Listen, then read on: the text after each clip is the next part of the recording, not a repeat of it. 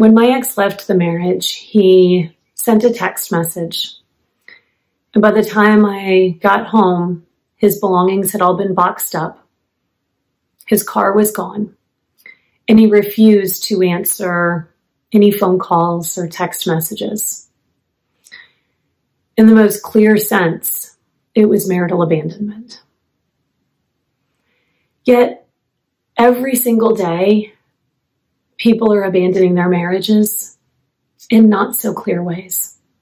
They're still physically present in the home, yet they're not present in their relationships.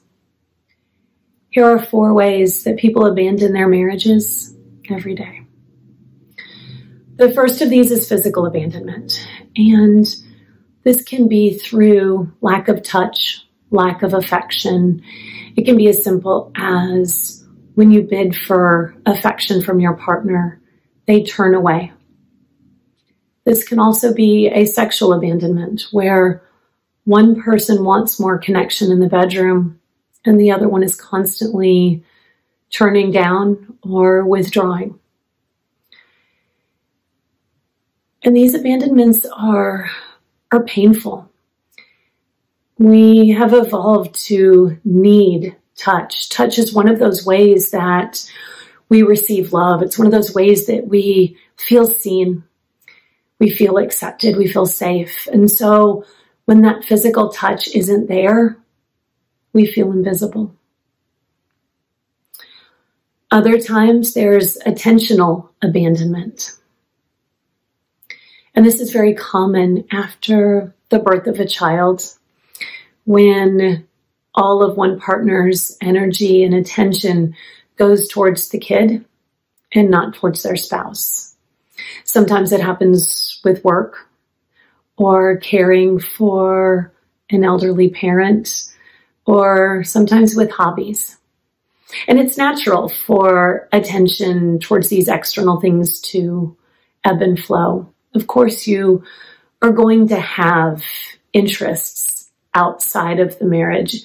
And there's times when you have to put all of your focus on your child or on your work. But when your partner is turned away from the marriage for far too long, when their energy is always going elsewhere, you feel alone, even when they're sitting right next to you on the sofa. There's also emotional abandonment.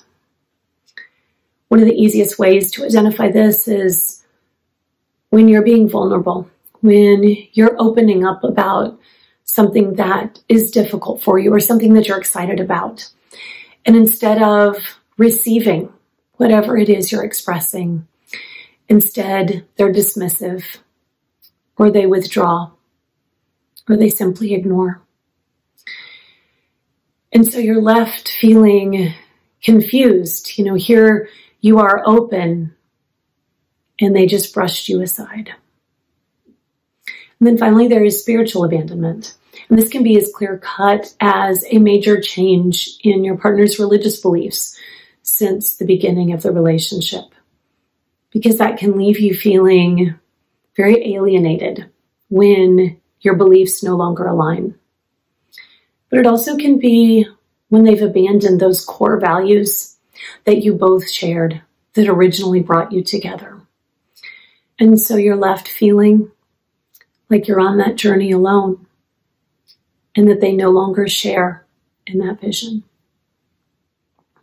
Now, it's important to acknowledge that everybody has the right to grow and to change, even when that growth and change is difficult, uncomfortable, or ultimately destructive to the marriage. However, when that growth and change is done abruptly and without discussion, that's when it feels like abandonment.